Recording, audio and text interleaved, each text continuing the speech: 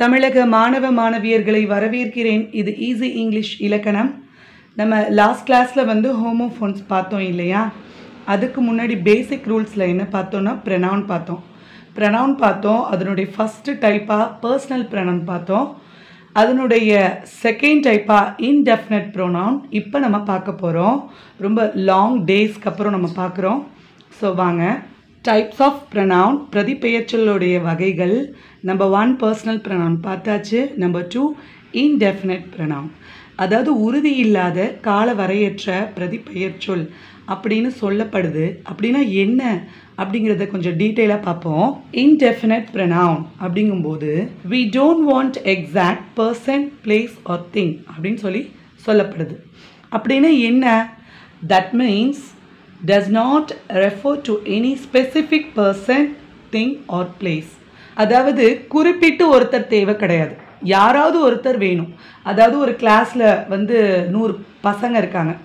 அந்த 100 மாணவர்கள் யாராவது ஒருத்தவங்க வந்து பேனா தாங்க அப்படின்னு சொல்கிறதோ, ஒரு நிறைய பொருள் இருக்குது, ஏதாவது ஒரு பொருளை எடுத்து தாங்க அப்படின்னு சொல்கிறதோ, நிறைய இடங்கள் இருக்குது, ஏதாவது ஒரு இடத்துக்கு கூட்டிகிட்டு போங்க அப்படின்னு சொல்கிறதோ, குறிப்பிட்டு எக்ஸாக்டாக இதுதான் வேணும்னு இல்லாமல் ஏதாச்சும் ஒன்று அப்படின்னு ஒரு பொதுப்படையாக குறிப்பிடப்படாமல் ஸ்பெசிஃபை பண்ணாமல் எக்ஸாக்டாக நமக்கு தேவையில்லை, அதாவது வரையறுத்து தேவையில்லை அப்படின்னு சொல்லும்போது அது வந்து ஒரு பிரதிபெயர் சொல்லாக பயன்படுத்தப்படுது, அதாவது ஒரு ப்ரொனவுனாக பயன்படுத்தப்படுது. அந்த ப்ரொனவுனுக்கு தான் இன்டெஃபினட் ப்ரொனவுன். நெக்ஸ்ட்டு செகண்ட் பார்த்தீங்கன்னா, remember our basic rules of pronoun. நம்மளுடைய ப்ரொனவுனுடைய பேசிக் ரூல்ஸ் என்ன அப்படிங்கிறத ஒரு கிளான்ஸ் பார்த்தோன்னா நம்மளால் கனெக்ட் பண்ண முடியும். ரீப்ளேசஸ் த நவுன், அதாவது நம்ம பிரதிபெயர் சொல்லான ப்ரொனவுன் இருக்கு இல்லையா, எதுக்காக வரும்? ஒரு நவுன் இருக்க வேண்டிய இடத்துல இந்த பிரதிபெயர் சொல், இந்த ப்ரொனவுன் வரலாம். ஸோ ரீப்ளேசஸ் த நவுன், அதாவது நவுன் இருக்கிற இடத்துல இந்த ப்ரொனவுன் இருக்கலாம். நெக்ஸ்ட் என்ன? It two the noun two. Noun எதெல்லாம் செய்யுமோ அதெல்லாம் இந்த பிரதிபெயர் சொல் செய்யும். அதாவது வந்து ஒரு நவுன் வந்து சப்ஜெக்டாக வரும், ப்ரெடிகேட்டாகவும் வரும் இல்லையா? அதே போல் இந்த ப்ரொனவுனும் சப்ஜெக்டாகவும் வரும், ப்ரெடிகேட்டாகவும் வரும். ஓகே. மேலும் நம்ம வந்து பர்சனல் ப்ரொனவுன் எப்படி பார்த்தோம்? சிங்குலராகவும் ப்ளூரலாகவும் வரும்னு பார்த்தோம் இல்லையா? அதே போல் இந்த இன்டெஃபினட் ப்ரொனவுனும் சிங்குலராக வரும், ப்ளூரலாக வரும். இன்னும் சில இன்டெஃபினட் ப்ரொனவுன் வந்து சிங்குலர் அண்ட் ப்ளூரல் போத் ரெண்டுமாவும் வரும். ஓகேங்களா? ஸோ சிங்குலர் இன்டெஃபினட் ப்ரொனவுன் என்னென்ன வருது அப்படிங்கிறத நம்ம பார்க்கலாம். One, any one, every one, no one, some one, anybody, everybody, nobody, somebody, enough, everything, nothing, anything, everywhere, anywhere, nowhere, something. இதோடைய மீனிங்கும் யூசேஜையும் நம்ம சென்டென்ஸ் பார்க்கும்போது எக்ஸ்பிளைன் பண்ணுறேன். எக்ஸாம்பிள்ஸ் பார்க்கும்போது இது எப்படி பயன்பாட்டில் இருக்குது அப்படிங்கிறது உங்களுக்கு புரியும். another, the other, little, less, much, either, neither, each. So இது வரைக்கும் நம்ம பார்த்தது எல்லாமே சிங்குலர் இன்டெஃபினட் ப்ரொனவுன். ஒருமையாக பயன்படுத்தக்கூடிய இன்டெஃபினட் ப்ரொனவுன் இருக்கு இல்லையா, அதாவது சிங்குலர் இன்டெஃபினட் ப்ரொனவுன். அதில் 3 ப்ரொனவுனை மட்டும் டிஸ்ட்ரிபியூட்டிவ் ப்ரொனவுன் அப்படின்னு வரையறுக்கப்படுது. ஏன் வந்து இந்த 3 ப்ரொனவுனை டிஸ்ட்ரிபியூட்டிவ் ப்ரொனவுன் அப்படின்னு வரையறுக்கப்படுது அப்படிங்கிறத நான் உங்களுக்கு விளக்கமாக சொல்கிறேன். ஸோ இப்போ நீங்கள் புரிய வேண்டியது, சிங்குலரான இன்டெஃபினட்டான ப்ரொனவுனை டிஸ்ட்ரிபியூட்டிவ் ப்ரொனவுன் அப்படின்னும் அழைக்கப்படும். அந்த டிஸ்ட்ரிபியூட்டிவ் ப்ரொனவுன் வந்து இன்டெஃபினட் ப்ரொனவுனாகவும் இருக்கும். சிம்பிளாக புரிஞ்சுக்கோங்க, ஒன்றுமே இல்லை. சிங்குலரான ப்ரொனவுன் தான் நம்ம இப்போ பார்த்துட்ருக்கோம். அதோட அர்த்தத்தை கூட நம்ம இன்னும் பார்க்கல. நான் எக்ஸாம்பிள் சொல்லும்போது உங்களுக்கு புரியும். ஸோ அந்த சிங்குலரான இன்டெஃபினட்டான ப்ரொனவுனில் இந்த லாஸ்ட் 3 either, neither, each அப்படின்னு சொல்லி நான் க்ரீன் கலரில் இண்டிகேட் பண்ணி காமிச்சிருக்கிறது டிஸ்ட்ரிபியூட்டிவ் ப்ரொனவுனாகவும் அழைக்கப்படும். ஸோ இந்த 3ம் இன்டெஃபினட் ப்ரொனவுனாகவும் இருக்கும், டிஸ்ட்ரிபியூட்டிவ் ப்ரொனவுனாகவும் இருக்கும். அது ஏன் அப்படிங்கிறத நான் பின்னாடி விளக்கமாக சொல்கிறேன். ஸோ சிங்குலர் முடிஞ்சிருச்சு. Next plural indefinite pronoun. இந்த plural indefinite pronoun is always plural. இது எப்போவுமே என்னவா இருக்கும்? பன்மையாக இருக்கும். For example both, few, many, others, several. ஓகேங்களா? நெக்ஸ்ட் வந்து சிங்குலர் அண்ட் ப்ளூரல். அதாவது இங்கே கொடுக்கக்கூடிய அந்த ப்ரனவுன்ஸ் இருக்கு இல்லையா, இன்டெஃபினட் ப்ரனவுன்ஸ், இது சிங்குலராகவும் செயல்படும், ப்ளூரலாகவும் செயல்படும். For example all, any, more, most, none, some, such. So examples பார்த்துடலாம். சிங்குலருக்கு நம்பர் 1 வந்து ஒன். அதாவது அந்த ஒன் அப்படிங்கிற அந்த வார்த்தை, அந்த இன்டெஃபினட் ப்ரனவுன் எப்படி பயன்பாட்டில் இருக்குது அப்படின்னா, ஒரு அன்ஐடென்டிஃபைடு பர்சனை சொல்லும்போது, அதாவது ஒரு தெரியாத நபரை குறித்து சொல்லும்போது இந்த ஒன் அப்படிங்கிறத யூஸ் பண்ணுவோம். எக்ஸாம்பிள்ஸ் பார்த்துடலாம். All the students arrived. எல்லா மாணவர்களும் வந்து விட்டார்கள். பட் ஆனால் நவ் ஒன் இஸ் மிஸ்ஸிங். ஆனால் இப்போ ஒருத்தரை காணோம் அப்படின்னு சொல்கிறோம்.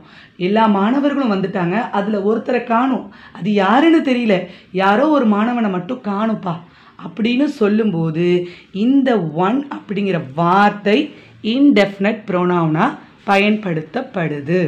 ஓகேங்களா? Number 2 anybody, any one. இந்த எனிபடி, எனி ஒன் ரெண்டுமே சொன்னாலும் ஒரே அர்த்தம்தான். அதாவது ஒரு குறிப்பிட்ட நபர் தேவை கிடையாது. நோ மேட்டர் வாட் பர்சன், எந்த நபர்னு தேவை கிடையாது. அதற்காக பயன்படுத்தப்படக்கூடிய வார்த்தை எனிபடி, எனி ஒன். எக்ஸாம்பிள்ஸ் பார்த்துடலாம். Can any one do this work? Can anybody do this work? யாராவது இந்த வேலையை செய்ய முடியுமா அப்படின்னு பொதுவாக நிறைய பேர் இருக்கிற இடத்துல யாராச்சும் செஞ்சு கொடுங்கன்னு சொல்லி கேட்கும்போது அந்த எனி ஒன், எனிபடி அப்படின்னு பயன்படுத்துகிறோம் இல்லையா, அது indefinite pronoun. Okay. So next third one anything. அதாவது நோ மேட்டர் வாட் திங். குறிப்பிட்ட பொருள் வந்து நமக்கு தேவையில்லை. எக்ஸாம்பிள்ஸ் பார்க்கலாம். The lawyer needs to know if you have done anything in the last week. என்ன கேட்குறாங்க? சென்ற வாரம் ஏதேனும் செயல்களை செய்தாயா என்பதை அறிவது வக்கீலுக்கு மிக அவசியம் அப்படின்னு சொல்லி சொல்லும்போது அந்த எனிதிங், ஏதாவது ஒரு செயல்னு சொல்லி சொல்லும்போது அது சிங்குலராக பயன்படுத்தப்படுது. ஓகேங்களா? அது எந்த செயல்னு குறிப்பிடப்படலை, எக்ஸாக்டாக நமக்கு தெரியாது. ஸோ வந்து அதை வந்து எனிதிங் அப்படின்னு ஒரு இன்டெஃபினட் ப்ரனவுனாக யூசேஜில் வந்திருக்கு. ஓகே. நெக்ஸ்ட் ஃபோர்த் எக்ஸாம்பிள் பார்த்துடலாம். Everybody, every one. அதாவது ஆல் பீப்புள், எல்லோரும் அப்படின்னு சொல்லி சொல்லப்படுது. எக்ஸாம்பிள்ஸை பார்த்துட்டு நான் வந்து எக்ஸ்பிளைன் பண்ணுறேன். Everybody has arrived. அனைவரும் வந்து விட்டார்கள் அப்படின்னு சொல்லி நம்ம புரிகிறோம் இல்லையா? அதாவது இது வந்து எவ்ரிபடின்னு இருக்கே, எல்லாத்தையும் இருக்கே, இது எப்படி சிங்குலர் ஆகும் அப்படின்ற கேள்வி சரியானது. அதாவது இது எவ்ரிபடின்னு இருந்தாலும், அதாவது அனைவரும், எல்லோரும் அப்படின்னு இருந்தாலும் இது சிங்குலர் தான். ஏன்னா எவ்ரி சிங்கிள் பாடி, எவ்ரி சிங்கிள் ஒன், ஒவ்வொருத்தரும், அனைத்து ஒவ்வொருத்தரும் அப்படிங்கிறத தான் நீங்கள் அண்டர்ஸ்டாண்ட் பண்ணணுமே தவிர இங்கே வந்து எவ்ரிபடி அப்படின்னா எல்லோரையும் குறிக்கிறதுனால இது ப்ளூரல் அப்படின்றத நம்ம அண்டர்ஸ்டாண்ட் பண்ணக்கூடாது. இது ரொம்ப முக்கியம். அதாவது எவ்ரி சிங்கிள் பாடி, எவ்ரி சிங்கிள் ஒன், ஒவ்வொருத்தரும் வந்துட்டாங்க, ஒவ்வொரு தனிநபரும் ஒவ்வொருத்தருமாக வந்துட்டாங்க அப்படிங்கிறத குறிக்கிறது தான் எவ்ரிபடி ஹேஸ் அரைவ்ட். ஒவ்வொருவரும் வந்து விட்டார்கள் அப்படின்ற அர்த்தத்தில் நம்ம புரியணும். Okay. So next fifth one பாருங்கள். அதே தான் எவ்ரி திங், ஆல் திங், எல்லா பொருட்களும். இதே சேம் அண்டர்ஸ்டாண்ட் தான். They have no house. அவங்களுக்கு வீடு கிடையாது. They lost every thing in the flood. அதாவது அவர்கள் வெள்ளத்தில் ஒவ்வொரு பொருளையும் இழந்து விட்டார்கள் அப்படின்னு சொல்லி சொல்லும்போது இந்த எவ்ரிதிங் அப்படின்ற வார்த்தை எப்போதும் ஒரு இன்டெஃபினிட் ப்ரோனவுனா சிங்குலராக பயன்படுத்தப்படும் அப்படிங்கிறத நம்ம அண்டர்ஸ்டாண்ட் பண்ணிக்கணும். ஸோ நெக்ஸ்ட்டு சிக்ஸ்த் ஒன் பார்க்கலாம். somebody, someone, an unspecified or unknown person. தெரியாத, அறியாத நபரை பற்றி பயன்படுத்துவது தான் இந்த somebody, someone ரெண்டுத்துக்கும் ஒரே அர்த்தம் தான். somebody took my handbag or someone took my handbag. என்னுடைய கைப்பையை யாரோ எடுத்துட்டாங்க, யார் எடுத்தாங்கன்னே தெரியல அப்படின்னு சொல்லி சொல்லுவோம் இல்லையா? அந்த மாதிரி சென்டென்ஸ் பயன்படுத்தும் போது இந்த somebody யூஸ் பண்ணுவோம் இல்லையா? அது வந்து ஒரு indefinite pronoun, ஒரு indefinite singular pronoun அப்படிங்கிறத நம்ம அண்டர்ஸ்டாண்ட் பண்ணணும். அதே போல் சேம் சம்திங்கும் ஒரு குறிப்பிட்ட பொருளோ அல்லது அறியப்படாத பொருளை பற்றி பேசும்போது சம்திங் அப்படின்றத யூஸ் பண்ணுறோம். Something is better then nothing, something is better than nothing அப்படின்னு சொல்லும்போது ஒன்றை விட ஒன்று சிறந்தது ப்ராவர்ப் இருக்கு இல்லையா, அதுதான் வந்து something is better then nothing அப்படின்னு சொல்லி பயன்படுத்தப்படுது. இதுவும் indefinite singular indefinite pronoun. So next nobody no one, யாருமே இல்லைப்பா, நோ பர்சன் அப்படின்னு சொல்லும்போது ஒரு பொதுவாக தெரியப்படாத அறியப்படாத குறிப்பிடப்படாத எக்ஸாக்டாக தேவை இல்லாமல் சொல்லும்போது நோபடி நோ ஒன் யூஸ் பண்ணுறோம். For example, I font many times, நான் நிறைய தடவை ஃபோன் பண்ணேன். But nobody answer, but no one answer, ஆனால் யாருமே என்னோடய ஃபோன் எடுத்து பதில் அளிக்கலை அப்படின்னு ஒரு சென்டென்ஸ் பயன்படுத்துவோம் இல்லையா. அப்போது ஐ phone many times but nobody answered அப்படின்னு சொல்லும்போது அந்த நோபடி ஆர் நோ ஒன் என்னவா இருக்குது, ஒரு singular indefinite pronoun. Okay, next nothing. Nothing to right. Nothing அப்படின்னா no single thing, nothing, know anything, ஒன்றுமே கிடையாது, எதுவுமே கிடையாது அப்படின்னு டோட்டலாக சொல்லும்போது இந்த நத்திங் பயன்படுத்துகிறோம். ஸோ எக்ஸாம்பிள் என்ன, nothing to right, nothing to right a letter, nothing to right எழுதுறதுக்கு ஒன்றும் கிடையாது, நத்திங் டு ஸ்பீக் பேசுகிறதுக்கு ஒன்றும் கிடையாது அப்படின்லாம் சொல்கிறோம் இல்லையா. அப்போ பயன்படுத்தக்கூடிய அந்த நத்திங் இருக்கு இல்லையா, அது ஒரு singular indefinite pronoun. Okay, so next இங்கே ஒரு இம்பார்ட்டண்ட் திங்கை நான் இண்டிகேட் பண்ண விரும்புகிறேன். நம்ம வந்து இந்த படி, ஒன், திங் இதிலெல்லாம் வந்து சம்மோ, எவ்ரியோ, எனியோ, நோவோ கலந்து வந்திருக்கு இல்லையா. ரெண்டாவதாக வரக்கூடிய அந்த பர்சனோ திங்கோ அந்த இடத்துல வேர் வரலாமா, பிளேஸ்க்காக வரலாமா. எப்படி ஒரு பர்சனுக்காக படி அப்படின்ற வார்த்தை வருதோ, ஒரு திங்காக திங் அப்படின்ற வார்த்தையே வருதோ, அதுபோல் ஒரு பிளேஸ்க்காக வேர் அப்படின்ற வார்த்தை சேர்த்து வரலாமானா கண்டிப்பாக வரலாம். அப்படி வந்தால் அதுவும் ஒரு இன்டெஃபினட் ப்ரோனவுனாக இண்டிகேட் பண்ணப்படுது. மோஸ்ட்லி இன்டெஃபினட் ப்ரோனவுனில் வந்து யாரும் இதை இண்டிகேட் பண்ணுறது இல்லை. இருந்தாலும் இது வந்து இன்டெஃபினட் ப்ரோனவுன் அப்படிங்கிறத நீங்கள் வந்து அண்டர்ஸ்டாண்ட் பண்ணிக்கணுங்கிறது ரொம்ப முக்கியமான விஷயம். ஸோ பிளேஸை குறித்து, அதாவது ஒரு டெஃபினட்டாக நமக்கு ஒரு பிளேஸ் தேவையில்லை, ஒரு இன்டெஃபினட்டாக ஒரு பிளேஸை நம்ம வந்து சொல்லும்போது ஒரு ப்ரொனவுனாக பயன்படுத்தும் போது நமக்கு தேவைப்பட்டுச்சுன்னு சொன்னால் அதை வந்து ஒரு எனியோ, சம்மோ, நோவோ, எவ்ரியோ போட்டு நம்ம பயன்படுத்தி கொள்ளலாம். ஸோ எனிவேர் எங்கே வேணாலும், எவ்ரிவேர் எங்கே பார்த்தாலும், சம்வேர் ஏதோ ஒரு இடத்துல, நோவேர் எதுவுமே எந்த இடத்துலையும் கிடையாது அப்படின்ற பயன்பாட்டில் இந்த வார்த்தைகளும் பயன்படுத்தி கொள்ளலாம். ஓகே, நெக்ஸ்ட் எக்ஸாம்பிள் பார்க்கலாம். இனஃப் அப்படின்னா போதும், அதாவது என்ன, as much or as many as needed, அதாவது போதும் அப்படின்னு சொல்கிறோம் இல்லையா. அந்த வார்த்தையும் ஒரு இன்டெஃபினட் ப்ரொனவுன், அதாவது singular indefinite pronoun. Example, enough is enough, போதும் போதும் அப்படின்னு சொல்லும்போது இனஃப் இஸ் இனஃப் அப்படின்லாம் சொல்கிறோம் இல்லையா. அந்த இனஃப் வந்து indefinite singular indefinite pronoun. Okay, next 11th one, another, an additional person or thing or different person or thing அப்படின்னு சொல்லப்படுது. அப்படின்னா என்ன அப்படின்னா இதுவும் சிங்குலர் தான், நல்லா தெரிஞ்சுக்கணும். அதாவது கூடுதலாக ஒரு நபரையோ ஒரு பொருளையோ சொல்லும்போது another சொல்லுவோம். மேலே குறிப்பிடப்பட்ட அந்த நபரை அல்லாது வேறு ஒரு டிஃப்ரெண்ட்டாக வேறு ஒரு நபரையோ வேறு ஒரு பொருளையோ பயன்படுத்தி சொல்லும் போதும் இந்த another யூஸ் பண்ணுவோம். எக்ஸாம்பிள்ஸ் பார்த்துடலாம். he has one job in the day, அவர் வந்து பகலில் ஒரு வேலையை பார்க்குறாரு. and another at night, இரவில் ஒரு வேலையை பார்க்குறாரு.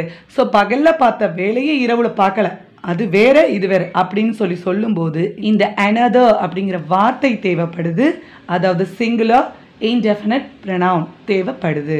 ஓகே, மேலும் வந்து 2 பாயிண்ட் இங்கே. another வந்து கூடுதலாக ஒரு பொருள் தேவைப்படுதுங்கிறதுக்கும் another தான், குறிப்பிட்ட பொருள் இல்லாமல் வேறு ஒரு டிஃப்ரெண்ட்டாக பொருளை குறிப்பிடுறதுக்கும் இந்த another தான்.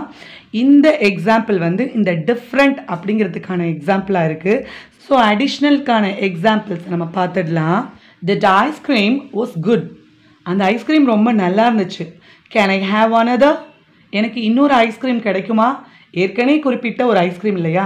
ஸோ அதை மீண்டும் குறிப்பிடும்போது அடிஷ்னலாக சொல்லும்போது கேன் ஐ ஹேவ் another அப்படின்னு சொல்லும்போது இந்த another ஒரு சிங்குலர் இன்டெஃபினட் ப்ரொனவுனாக இருக்குது.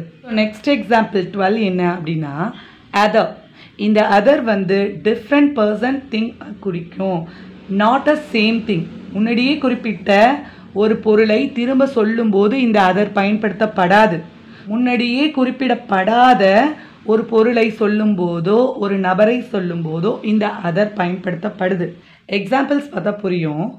One was tall and the other was short. இந்த ஒன்கிறது நபராகவும் இருக்கலாம், ஒரு மரமாகவும் இருக்கலாம். ஸோ இங்கே பர்சனோ திங்கோ நம்ம மென்ஷன் பண்ணல. ஸோ ஒன் வாஸ் டால், ஒன்று நெட்டையாக இருக்குது, and the other was short, இன்னொன்று குட்டையாக இருக்குது அப்படின்னு சொல்லும்போது இந்த டாலாக இருக்கிறது ஷார்ட் கிடையாது, ஷார்ட்டாக இருக்கிறது டால் கிடையாது. ஸோ இந்த மாதிரி நேரத்தில் இந்த அதர் பயன்படுத்தப்படுது. ஸோ அனதருக்கும் அதருக்கும் என்ன டிஃப்ரெண்ட்டுன்னு புரிஞ்சுக்கிட்டிங்களா? அனதர் வந்து ஏற்கனவே குறிப்பிட்ட ஒரு பொருளையோ நபரையோ அடிஷ்னலாக குறிப்பிடும் போதும் அனதர் யூஸ் பண்ணலாம். ஆனால் அதர் யூஸ் பண்ணும்போது ஏற்கனவே குறிப்பிடப்பட்டிருக்க கூடாது. It's not already mentioned. So no same thing, it's a different person R thing அப்படிங்கிறத நீங்கள் அண்டர்ஸ்டாண்ட் பண்ணிக்கணும். இந்த அதர் ஒரு singular indefinite ப்ரொனவுனாக பயன்படுத்தப்பட்டிருக்கு. Next 13 little, a small amount அப்படின்னு சொல்லப்படுது. அதாவது ரொம்ப கம்மியாக ஒரு விஷயத்தை பயன்படுத்தும் போது லிட்டில் அப்படிங்கிற வார்த்தை பயன்படுத்தப்படும். Little is known about his early life. அவருடைய அந்த முன் சென்ற வாழ்க்கையில் கொஞ்சம் எனக்கு தெரியும் அப்படின்னு சொல்கிறோம் இல்லையா? அப்படின்னு சொல்லும்போது இந்த லிட்டில் பயன்படுத்துகிறோம் இல்லையா? இந்த லிட்டில் ஒரு சிங்குலராக இருக்குது அண்ட் இன்டெஃபினட் ப்ரொனவுனாக இருக்குது. 14th லெஸ் வந்து அ ஸ்மாலர் அமௌண்ட் அப்படின்னு சொல்லப்படுது. இது வந்து ஸ்மால் அமௌண்ட், இது ஸ்மாலர் அமௌண்ட் அப்படின்னு சொல்லப்படுது. லெஸ் இஸ் மோர், குறைவே நிறைவு அப்படின்னு சொல்லுவோம் இல்லையா? ஸோ அப்படி பயன்படுத்தக்கூடிய அந்த வார்த்தை லெஸ் அப்படிங்கிறது ஒரு சிங்குலர் இன்டெஃபினட் ப்ரொனவுனாக இருக்குது. 15th மச் அப்படின்னு சொல்லும்போது அ லார்ஜ் அமௌண்ட், ரொம்ப நிறையா அப்படின்னு சொல்லும்போது இந்த much பயன்படுத்தப்படுது. Examples: much has happened since we met. நாம் சந்தித்த நாளிலிருந்தே நிறைய நடந்துவிட்டது. ஸோ இந்த சென்டென்ஸில் மச் அப்படின்ற வார்த்தை வந்து சிங்குலர் தான், சிங்குலர் இன்டெஃபினட் ப்ரொனவுன். ஸோ இன்னும் நிறைய இருக்குது. இன்டெஃபினட் ப்ரொனவுன்லேருந்து டிஸ்ட்ரிபியூட்டிவ் ப்ரொனவுன் எப்படி பிரிக்கப்படுதுன்னு நம்ம பார்க்கணும். அதெல்லாம் இன்ஷா அல்லாஹ் நம்ம நெக்ஸ்ட் வீடியோவில் பார்க்கலாம். இன்னும் நிறைய ப்ரொனவுன்ஸ் பார்க்க வேண்டியது இருக்குது. எல்லாத்தையும் நம்ம டீட்டெயிலாக ஃப்யூச்சரில் பார்ப்போம் இன்ஷா அல்லாஹ். ஸோ தேங்க்யூ ஃபார் வாட்சிங்.